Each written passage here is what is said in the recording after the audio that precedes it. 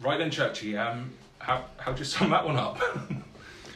Oh, it's a difficult afternoon, wasn't it, for us? It must have been really difficult for the fans to watch that. You know, in the past we've sat here and said how well we've played and lost, and I think today was the complete turnaround. I think that's probably our worst team performance, and yet we've got a result, which is all that mattered today, really. We needed those 3 points badly. It seemed to turn on the final sort of the 10 minutes. There was 2 minutes in between the goals or whatever it was. I mean, what a moment, and a word on the winner. I mean, great finish by Shaq. Yeah, I think Glenn made a double sub straight, 5 minutes into the second half.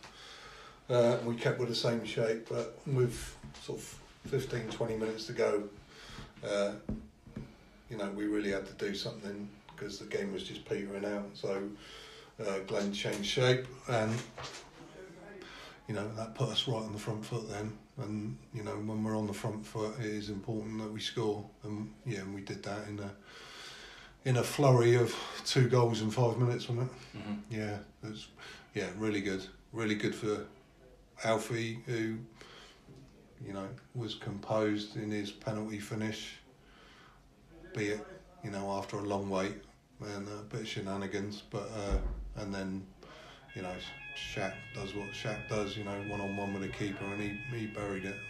I was going to say, obviously, how pleasing is it to see Olaf, Alfie and Shaq all on the score sheet after sort of previous games where we haven't taken our chances, all 3 of them on the score sheet today. Yeah, and fair play to them. So they've cut plugging away. Olaf scored a breakaway goal and ran the keeper. Alfie's is a penalty, and then Shaq's is one-on-one as well, which was great. And we spent a bit of time on Thursday with some finishing, and that's paid dividends today. You said obviously after the disappointment the frustration of Tuesday night. What's it like in the dressing room tonight compared to Tuesday? Well, yeah, Tuesday we were, we thought we'd boss that game on Tuesday and come away with nothing. Today we've, got out of jail really. We've been on the back foot. We didn't look like we've played together before, and it was possibly our worst performance. And yet, I'm sitting here saying to you, and we've got 3 points and we've won 3-2 at home. So, yeah, the result was the most important thing today. If we could have topped that with a good performance, great, but I'm sure everyone's going home happy tonight. Obviously, next up, it's a break for the league, and we were in trophy action on Tuesday. How big a result was this to take into that trophy game on Saturday? Yeah. Saturday, sorry. So, we've made a conscious decision to, let all the players know how busy October is, and the need for that squad to be strong, and players will be coming in and out, and it's a tough month, October, for us. A little bit of a break for us. So it's important we had that win today. That makes us 5 wins, 1 draw and 4 defeats in the first 10, which I'm pretty sure we'd have settled for at the start of this campaign. So, next week's a nice little break. Be nice to go to Parkway and get a result in the trophy. But that was by no means an easy game when we played them at home.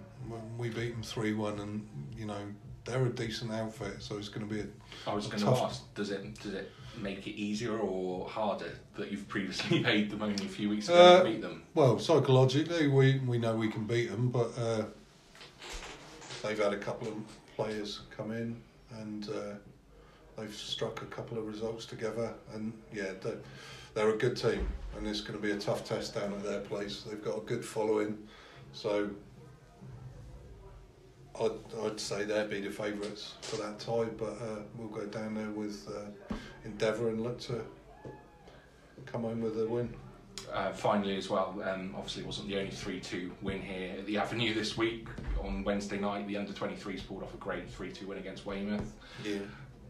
As I think you said, the number of 16 roles, it's a brand new squad this year, isn't it, for the under-23? So how impressed have you been with their start to the season? Yeah, really impressed. So, Tuesday was a real test for them against Weymouth under-23s, who were unbeaten, top of the league, and the way they worked themselves through that game was fantastic. You know, and probably a draw on reflection was about the right result, but to nick it at the end, 3-2, couldn't be prouder of them. Marcus stepped up and scored that penalty, and it's always nice to beat Weymouth, whatever level it's at. That's brilliant. Thanks for your time, Churchy. Cheers, mate.